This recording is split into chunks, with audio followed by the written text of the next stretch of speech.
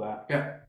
If you're a first-time buyer, do you lose your first-time buyer status if you buy through a limited company, or can you buy through a limited company and buy residential later to retain the FTB status? And your FTB status will be to do with your stamp duty, would it not?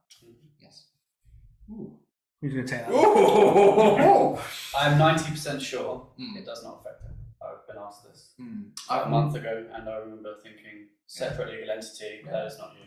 Because the government offer ISAs and money towards your first-time buyer deposit. So I've never. My honest answer is I don't know. I've never been in that position. Do you lose? Yeah, I don't know, but I would concur. A limited company is a separate legal entity.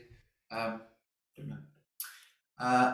Transfer my properties in my own name over to a limited company. So yeah, this is David. Thanks. The main reason you were drawn to the webinar, thinking about it, is, and we have covered this. I think what David's talking about is you've already got some properties. David, just stick in the chat, how many properties do you own already? I'll scroll down to the bottom. And we are talking about putting them into a limited company. It's not a one-size-fits-all, not by a lots of my clients way. Just do a sale and purchase. It depends on when you purchased it, the potential tax. You need to speak to an accountant, and they need to look at when you purchased it, what your goals are. Section 24 affects people differently, what your personal income is. So you need to sit down with all of the information. Yeah, but there's definitely ways. David's saying he has 5 in his own name and 2 in a limited company. So you're over the magic 5, depending on a few bits. So I've seen some clients, you've had a couple where they've got 5 and they buy 2 more in their personal name and then move them over. Yeah. John's saying if you bought them for a particular price, maybe you can sell them. Yeah, which sometimes it's not much.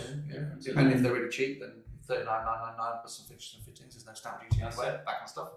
Yeah. So yeah, it's look, have a conversation, have a one-to-one. If you're speaking to some advisors, not us, of course, we're here, we can help you, and we'll sort that out. Yes, but of course, I know you are probably already having conversations with other people as well. If you are being told you must pay stamp duty, capital gains tax, definitely book a one-to-one, because you definitely might have to. It might be the best thing to do, but it's always worth checking, because the default for most basic accountants is, well, that's not possible. You've got to just sell it for what to be up there. Absolutely. So if you've been told you have to, might be true, but definitely come and check. Yes. Next one was Steve. Go back up a bit. Yeah, sorry. So it was Steve Clark. I understand you can claim basic rate 20% tax relief even if you're a high rate taxpayer. Yes. But you'd be paying 40% and getting 20% back, so there's the problem.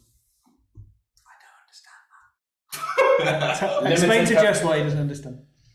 Just in case anyone else is accountants and he doesn't need to understand it. So explain to anyone else why they might not understand. There's a 20% tax credit, so you can't claim the full amount. It is what it is. They give you back 20% of your mortgage costs, as saying, "Oh, here you are." Right. But if you have paid 40%, then you're losing the difference. Yeah. It might make me sound really thick, but honestly, that has been explained to me so many times. But it's like, I just don't get it. I don't get it. Show me the maths. Can you just work out my tax bill? And it's obviously zero. I'm alright with that.